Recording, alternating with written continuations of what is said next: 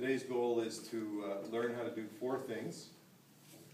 We're going to learn how to use the density formula, which is rho is equal to mass over volume. Rho is the Greek letter that's used to symbolize density. And we can transpose the variables so that we can rearrange the formula to have density times volume is equal to mass. Or we can swing the rho down and have volume is equal to mass over density. So there are three variables, and there are three ways you can rearrange the formula. The second skill we're going to need to use is how to find volumes for a sphere.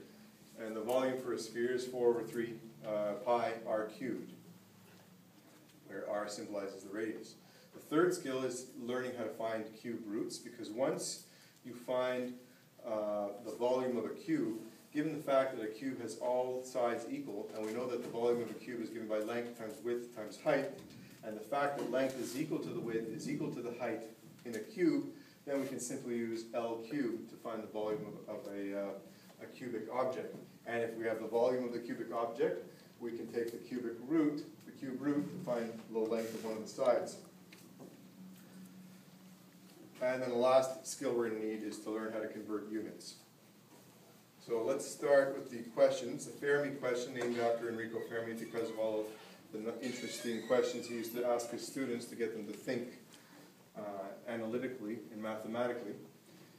The Earth's crust contains 7.5% aluminum by weight. Assuming the Earth's crust is 20 miles thick, that the Earth is 7,926 miles in diameter, and that the crustal density is 3.0 grams per centimeter cubed, how big of a cube of aluminum could you make from all the aluminum in the Earth's crust? So here's the rationale for solving this problem. We're going to have 5 steps. The first step is to find the volume of the Earth's crust. And the way we're going to do that is by calculating the volume of the entire Earth, and then calculate the volume of the part that it lies just beneath the crust. By subtracting those two, volume 1 minus volume 2, you'll find the difference, and that's the volume of the crust. You sometimes see the same strategy used in textbooks to find the area of an odd-shaped figure. For example, I have a square here with a square cutout, and I'm asked to find the volume of that part of the square. Well, the square is 2 by 2, and the cutout is 1 by 1. So the area of the part that's shaded in is 4 minus 1. 2 squared is 4, 1 squared is 1, 4 minus 1 gives you 3. That's the area of the shaded part. So we're doing the same thing, except we're working with volumes. We're finding the volume of the outer sphere, volume of the inner sphere, and by difference we're finding the volume of the crust, the outer layer. Now we're going to use the density formula, density equals mass over volume, where the crustal density is 3.0 grams per centimeter cubed, and then we're going to rearrange the equation to find the mass of the Earth's crust. In the third step, we use the mass of the Earth's crust multiplied by 7.5%, because 7.5% of the mass of the Earth's crust is pure aluminum.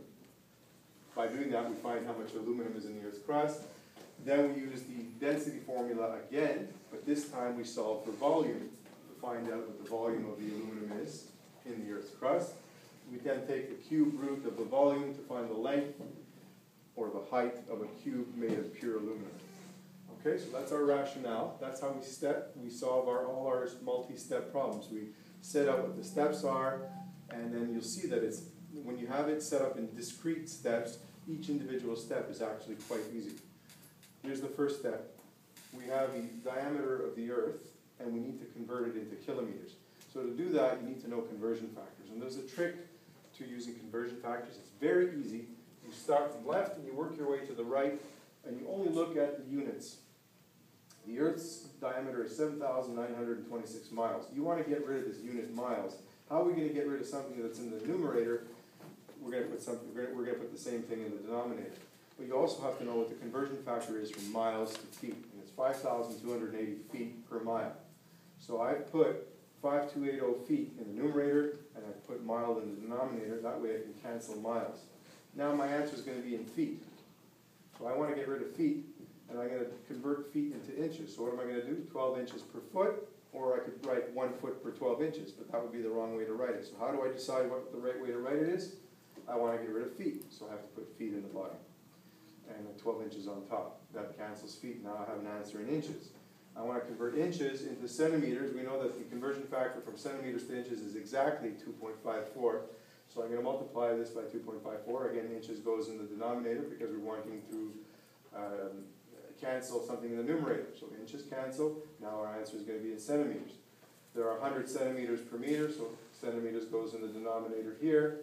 The number is 100. Notice that when I multiply this out, it's going to, in the calculator, I'm going to say 7,926 times 5280 times 12 times 2.54 divided 100 divided 1,000. And the final answer is going to be in kilometers. You'll see that all the other units cancel. So the Earth's diameter in kilometers is 12,755.6 kilometers. We know that a radius is half of the diameter, so we divide our diameter by 2, and we get the radius of the outer shell. So it'll be the radius that's going to give us V1 is 6,377.8 kilometers. We know that the V crust, I just discussed that earlier, volume of the crust is going to be given by V1 minus V2, outer shell minus inner shell. The volume of a sphere is 4 over 3 pi r cubed. I've used subscripted variables here, so I have R1 and R2.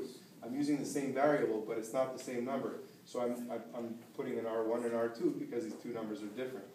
Then I factored out the 4 over 3 pi, put it in brackets so that I can just work on these two numbers. I put the two numbers in. Where did I get this second number? This is the radius of the inner crust, and it's 32 kilometers smaller. I converted, because it says in the question 20 miles, but I had to convert the 20 miles into kilometers. So 20 miles times 5,280 feet per mile, and so on. The same rigmarole as I have here, and I end up with 32.18 kilometers.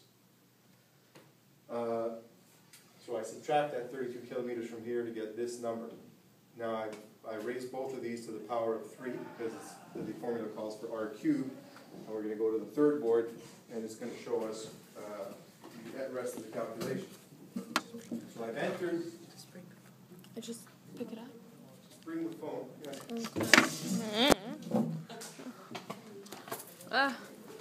So we'll continue the calculation. I've turned the R1 and R2 into their actual numbers by entering them in my calculator. I subtracted it, multiplied it by 4 over 3 pi, and I get 1.63 times 10 to the 10 kilometers cubed. That's the volume of the Earth's crust. I then multiply it by 1,000 meters per kilometer to convert kilometers cubed into meters cubed. You'll notice I also raised the conversion factor to a power of 3 because it's a volume conversion.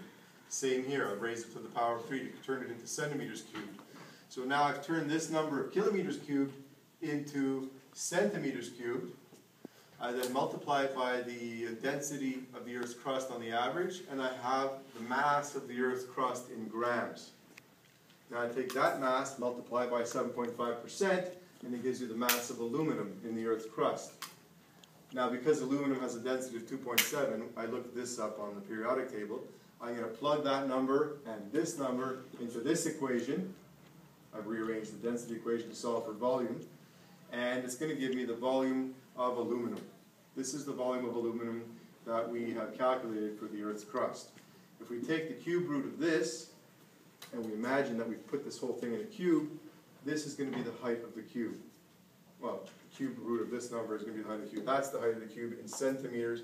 And now we switch it back to kilometers by dividing by 100 to turn it into meters, divided by 1,000 to turn to kilometers. This is the number we get. But of course, we're not going to report that number because there would be too many significant figures. Really, you're only allowed about 2 significant figures in this calculation. So, final answer. All the aluminum in the Earth's crust would make a cube 1,100 kilometers in height. Now, are there any questions that relate to any of the steps that we did here? Any clarifications you need?